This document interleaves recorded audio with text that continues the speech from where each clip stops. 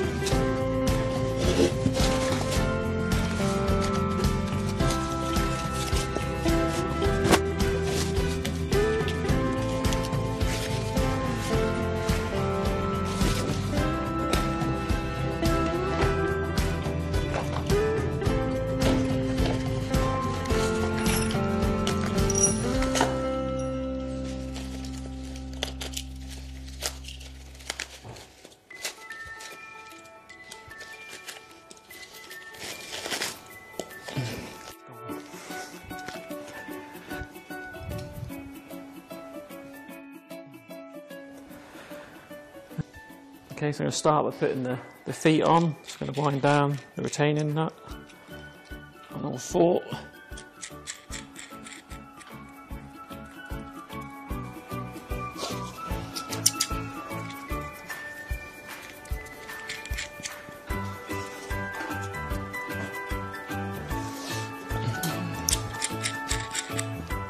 That's not tight. And I'm going to put the 4 feet on. So you've got your 2 side frames, and as you can see, it goes into the middle hole. Just wind.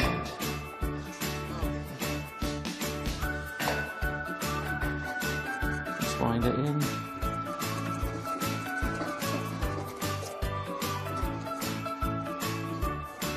Okay, and the same with this side. Again, middle hole.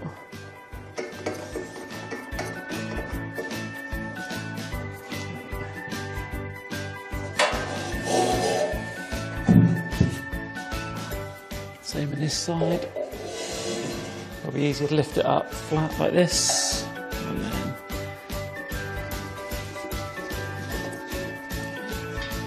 And the last one, again, middle hole. Okay.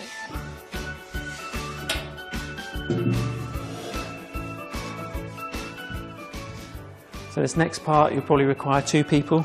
Okay, so we're going to put this centre support in first, and what you'll notice is that the bolts are captive, so we can, if I offer it up, Andy will go from the other side and find the hole.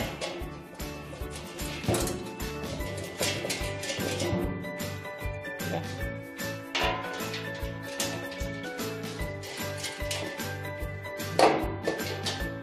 You hold it a sec. You got him? And going in, nip, then out yeah. by 2. So we'll leave it loose so it's easier to align the flatbed later on. So remove these 2.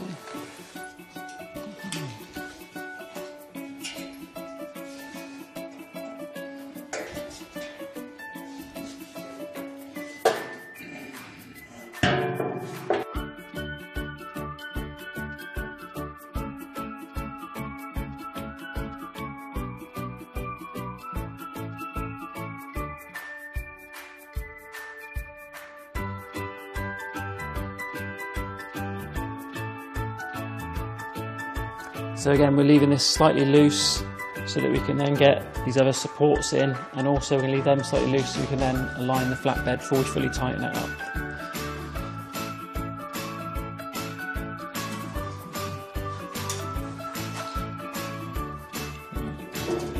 Get this one first.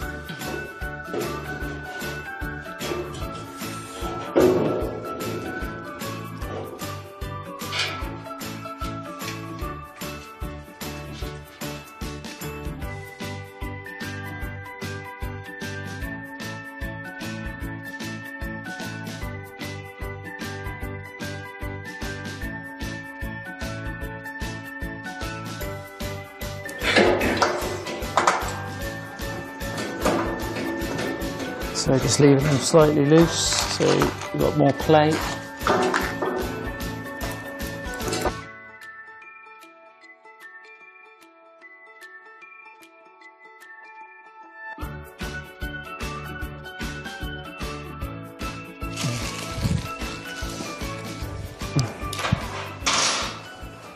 Okay, so now we'll unpack the flatbed.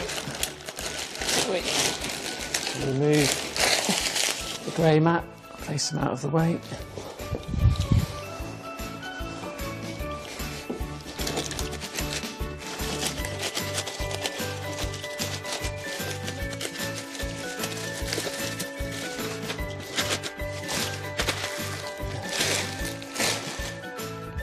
Okay, so we're going to have to remove the 4 feet. So if we gently move the head all the way to its stop, and then we're going to remove the green mat so it doesn't fall off. Place that over there. And then we'll tip the flatbed up on its side. Careful not to damage the head, that's it.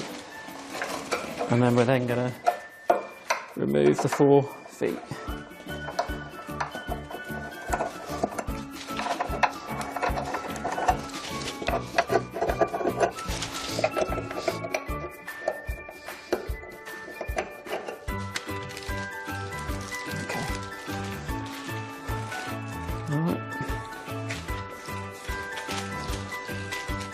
Okay, so we're now going to lift the flatbed onto the frame, try and locate the feet.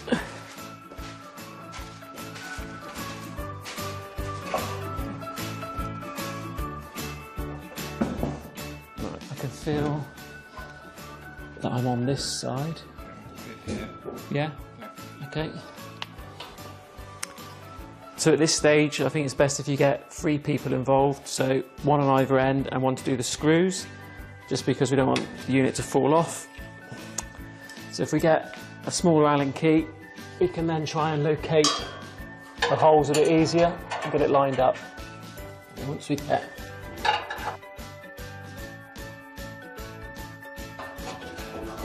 get one in, there we go, and then we can do the same on this side, and then we'll just leave it and tighten them up once we've got all 4 in. Okay, and then the 4th one.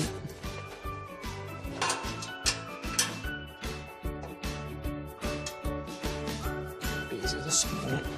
Okay, so now we've tightened the unit to the frame, we can now go around and tighten up the frame and lock it up.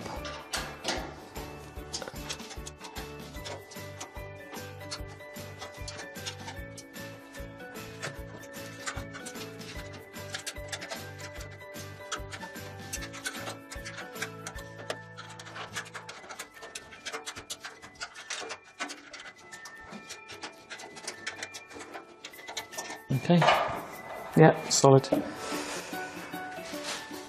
So now I'm going to move the head back. Okay, so we're going to now place the mat on. Just be careful that you don't hit the head as you're sliding it into place. And then you just push it down into the corners. It sits flush. Okay. So the next thing is we're going to connect the vacuum pump.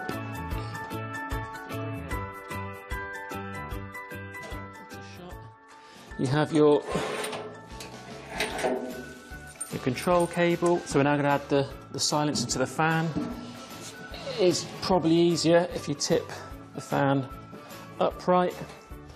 And we're going to add a bit of grease to the thread.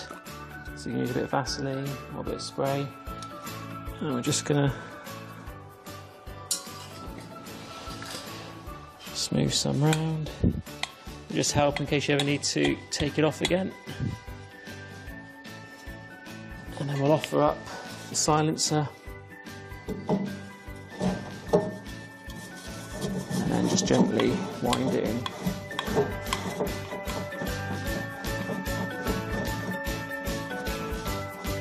Okay. So we're now going to lift the fan back down.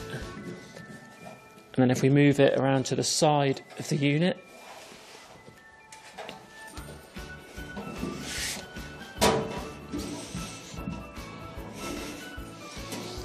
okay, and then if we have the hose and connector, the connector screws into the side of the frame.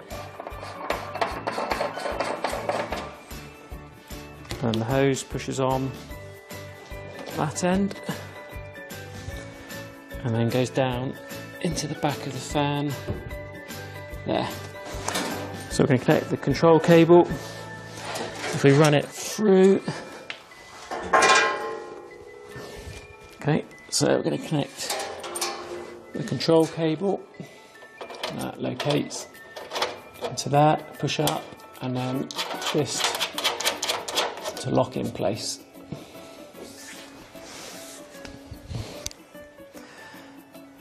Next we can get our power cables. We need 2 power cables, one for the fan unit and one for the flatbed. Okay, so the power cable pushes into there. You've then got your trip switch that needs to be in the upright position. And then we've got the power cable. Okay, so the power cable plugs into there. We can then power on the flatbed. As you see, the light is on, but the screen's not started up, so it's more likely that your stop button's engaged.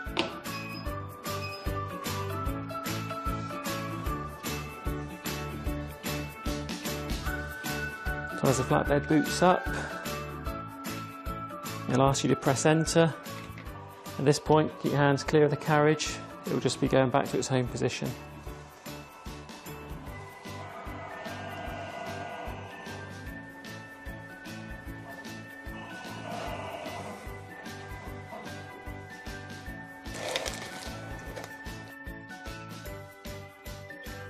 Okay, so in your accessories kit, it's going to come with a USB connector, your blade tool, your pen calibration tool, your creasing tool, and then blades for your blade holder. You also get the USB Nano, which is for connecting the camera so that it can read your QR codes. So now that you've built your FB1150, you can now see the other videos for setting up the camera and calibrating your flatbed.